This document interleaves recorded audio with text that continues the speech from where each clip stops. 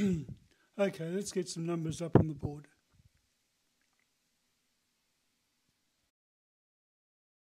We are comparing the Corolla hatch hybrid with the Dolphin. The reason we're doing this is because this is what everybody says is Dolphin's competitor, the Corolla. So I thought we'd do a test to have a look at the difference. Clearly there are people who are choosing Corollas and there are people who are choosing Dolphins. So what will make a Dolphin purchaser or a Corolla person go to the other? So this is just comparing them. So we're comparing the Corolla SX and the Corolla ZR, both of which are hybrids and both of which are hatches. And we're comparing it with the Dolphin, the dynamic range and the premium range. So let's have a look at some prices. The SX Corolla is $39,276 and its natural competitor is a few dollars dearer, which is the Dolphin Dynamic. Now, the Dolphin Dynamic will get rebates in some states. In Queensland, for example, you get $6,000. So that's a big amount to drop off that. That brings it down to $34,000, which is substantially less than the Corolla. The Dolphin is $46,537, where its competitor of the Corolla ZR is $43,191. Again, in Queensland, for example, you can get $6,000 rebate. I'm not sure what the other states are. They tend to be all over the place. I don't think Victoria has anything. I think New South Wales is $3,000.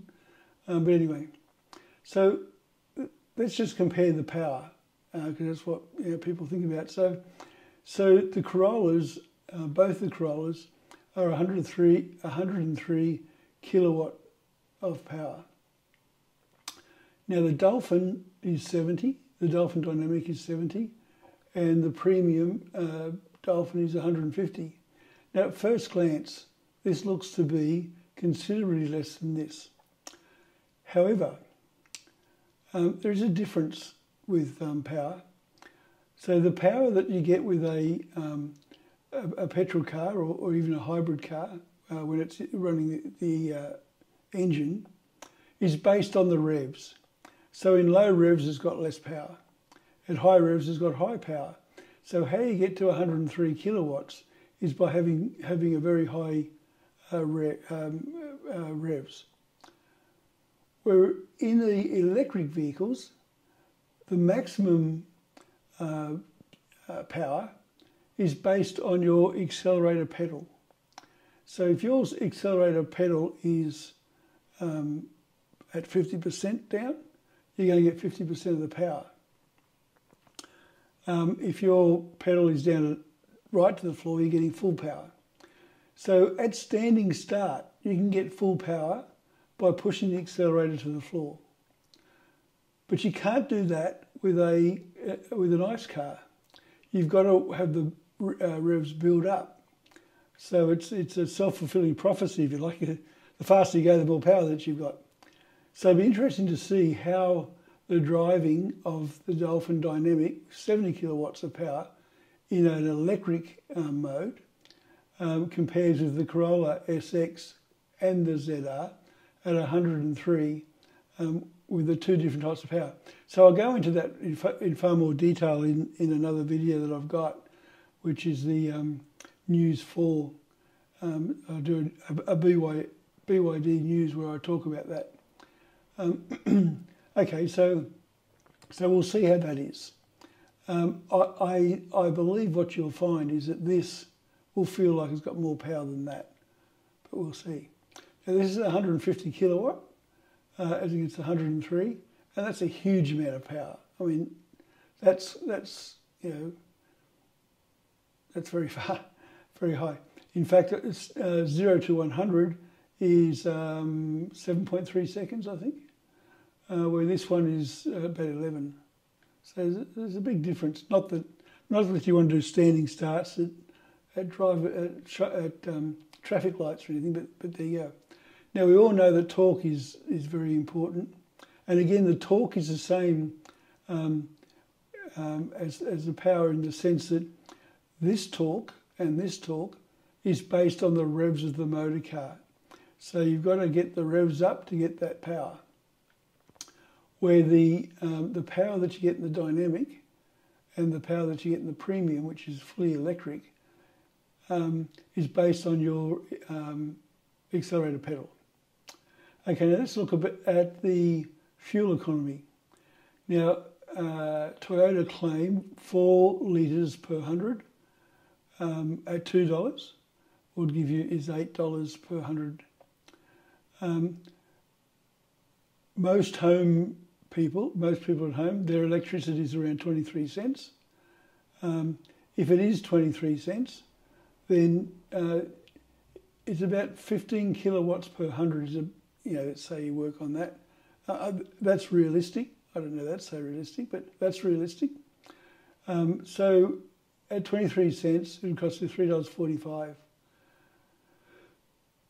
per 100, which is quite a saving. I mean, it's more than half.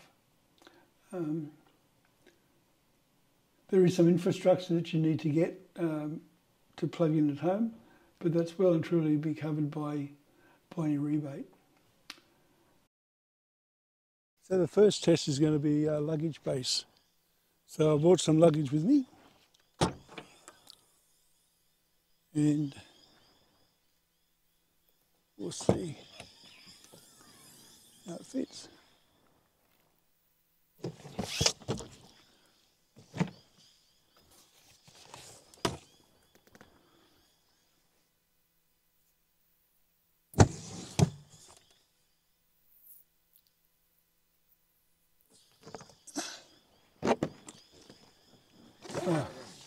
Well, clearly that doesn't fit. No.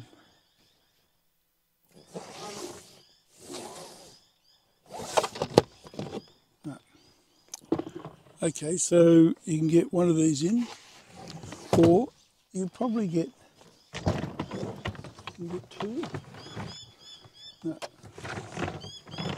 the wheels stick out. And so you could probably get two of these in, but it sticks out too far. Okay. So, okay. Fair enough.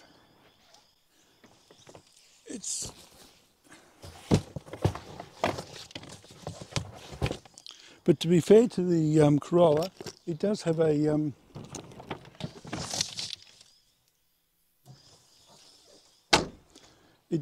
spare wheel under here, so that takes up some space. So let's get some measurements.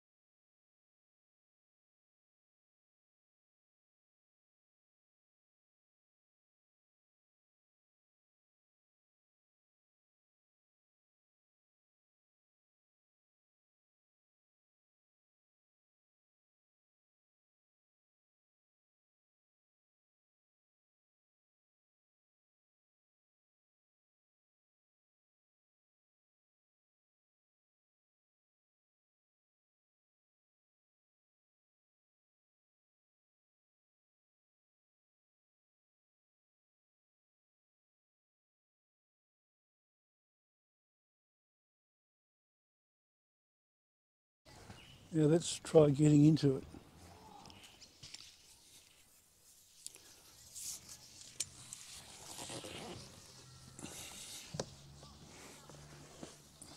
So there's plenty of room in the back seat.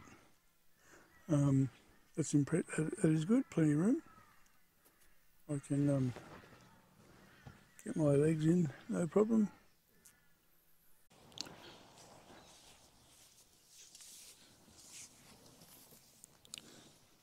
Oh, a lot more room here.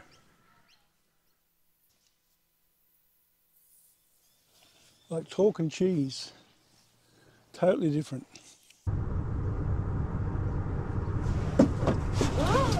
Okay, let's see how she drives.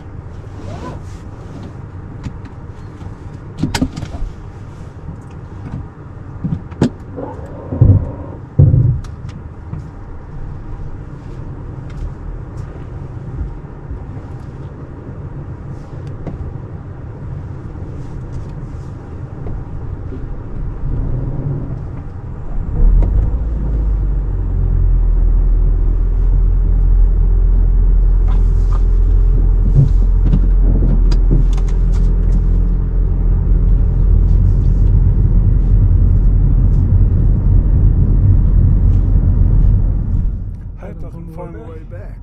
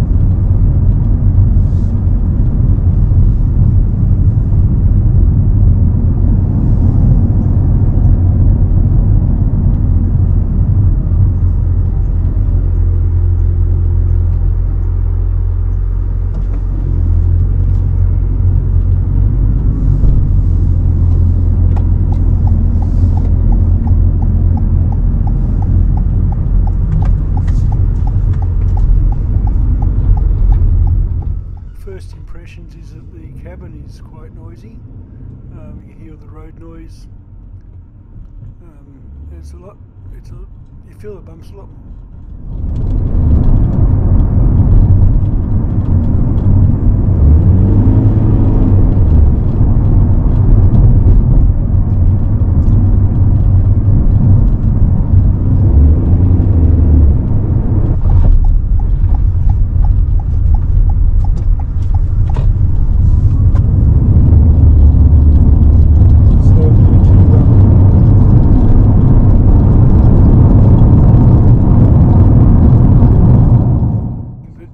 What I'm saying is it drives nothing like the Dolphin or an electric car. It's so different.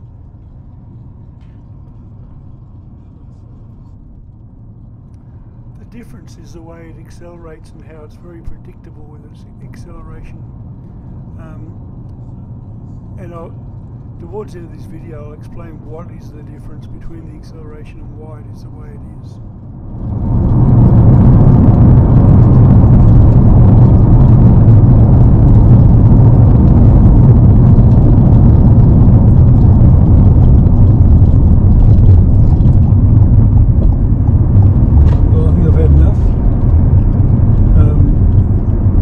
Clearly the Dolphin drives a lot better than this Corolla, and that has nothing to do with the extra power. It just feels nicer to drive. Sorry guys.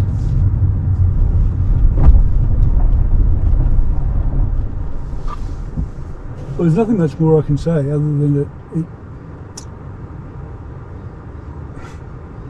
if you're thinking about a Corolla hybrid or the Dolphin, certainly the Dolphin is a lot roomier and a lot easier to get in and out. If you want to, don't take my word for the driving experience, take a Dolphin for a test drive and take the Corolla hybrid for a test drive. Okay, so let's do the same route with the Dolphin.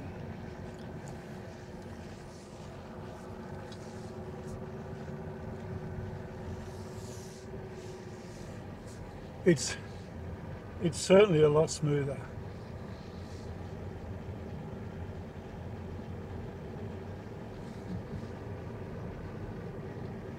So let's see how that goes.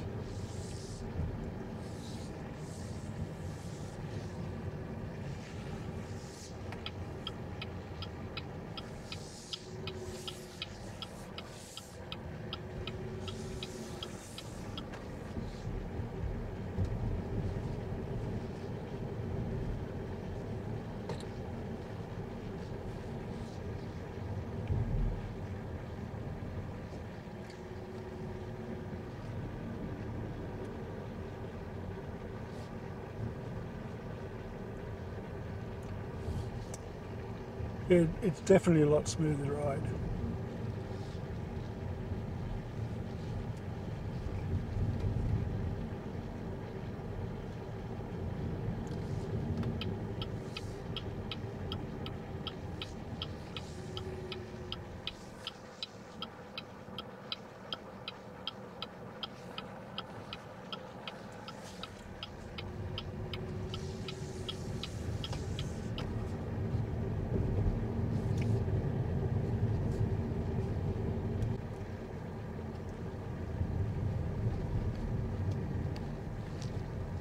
So this is a pretty rough road, but I wanted to just see the difference between the Corolla and this. And I'm also suspecting that the suspension on the Dolphin is more tuned than the Atto.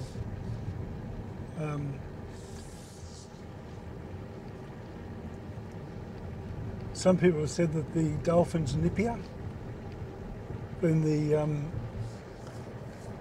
Atto 3.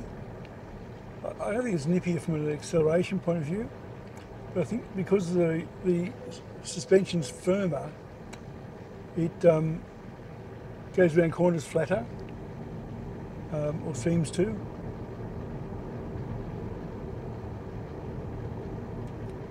And as a result, it feels more nimble, I suppose. Okay, so I'm taking the Dolphin Dolphin Dynamic for a drive, and to see how the difference between this and the Premium. I'll go through the specs a bit later, but this is just purely driving, and what I really want to see is how does it drive with such less, because it's got less power. So how does it drive? And I think that's a question everybody asks: is should we pay the extra money to buy buy the Premium for basically a bigger battery and a more powerful motor? So that's the whole purpose of this video, is this drive. That feels very nippy, the other one. And I didn't think it was nippy, I just thought it was very well-tuned suspension, so you had less body roll. Gee, it goes well. It certainly doesn't suffer from, I thought it'd be a lot, gutless, if I can use that word, but certainly it seems to, gee, maybe they've, you sure this is a small one? Yep, this is the small one.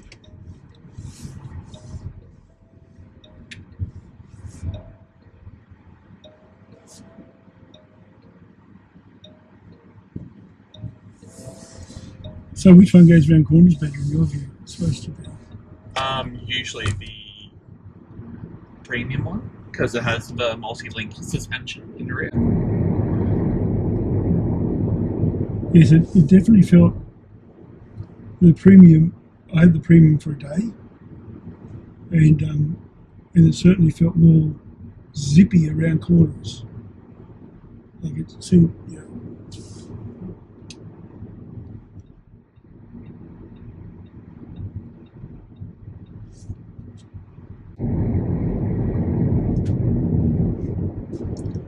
I noticed when I got in the car and drove it, there wasn't that spaceship sound. Is that because it was turned off?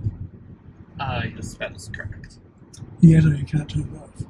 Oh, really? No. You got to disconnect it. So I disconnected it. I found that with the Premium that I could turn it off. That was really good.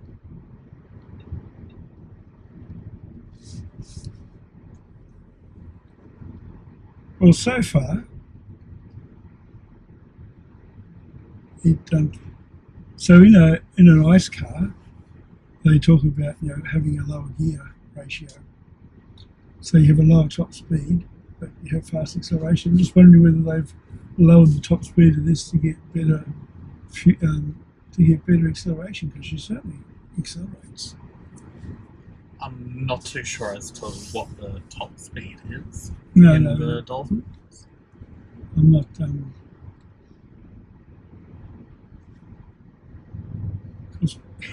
We go for a test drive, although there are roadworks everywhere. We can only do 40.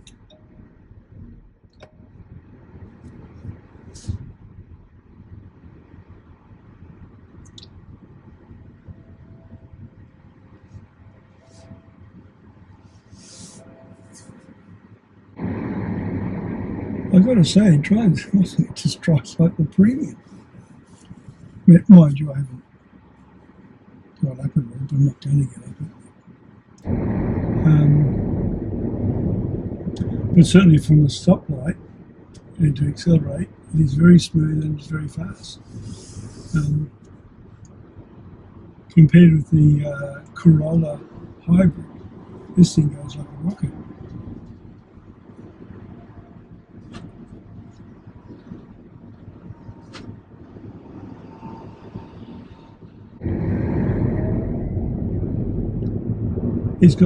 It's very fast. It's surprising, actually. Power, I thought it would be, didn't think it'd be as good as this. Mind you, the torque makes a big difference, isn't it? The torque makes a big difference. Yeah. And also, the power doesn't come in at high revs, the power's there all the time, which is one of the advantages of an electric car. Well, my main focus was, all I wanted to really do is to see what was the difference as far as the power goes between the two. Is it really worth, $5,000-6,000 extra for the extra power? It's a personal thing, but you certainly don't lose out by getting the smaller motor. It's incredible.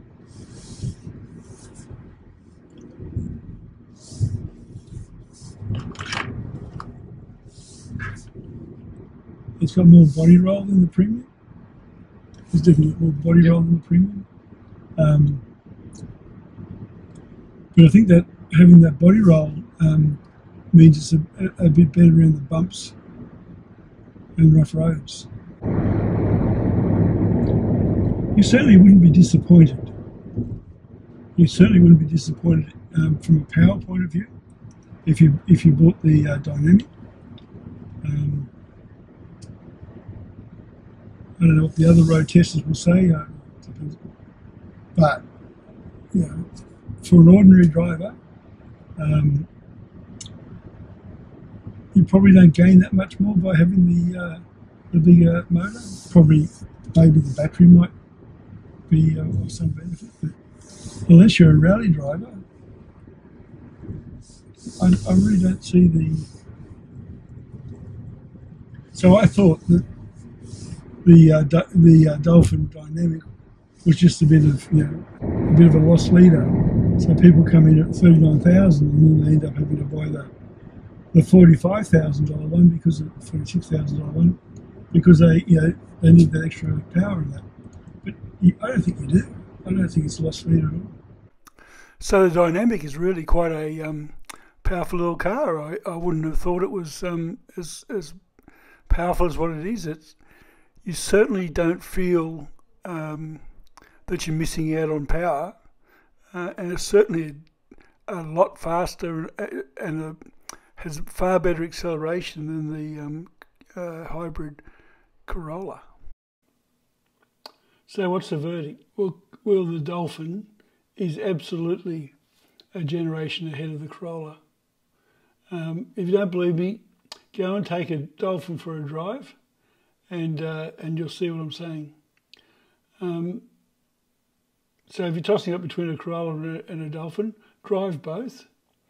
And when you decide to buy the Dolphin, which one would you buy, the premium or the Dynamic? Well, from what I understand, people are choosing which one they buy based on the colour, because there's a different colour scheme for the Dynamics and a different colour scheme for the premium. And a lot of people are choosing based on the colour. Go figure. Certainly the premium is a much faster car. But the Dynamic is still very fast. I mean, it's a lot faster than the Corolla. and it doesn't feel like it's, if you excuse the expression, gutless. It feels got plenty of power. And if you're driving around town and an occasional country trip, the dynamic's fine. The only reason, I won't say, I was going to say the only reason you buy the premium is if you're a petrol head, but how can you be a petrol head in an EV? But that's my joke for the day. So Dolphin by a mile or by a kilometre ahead of the Toyota.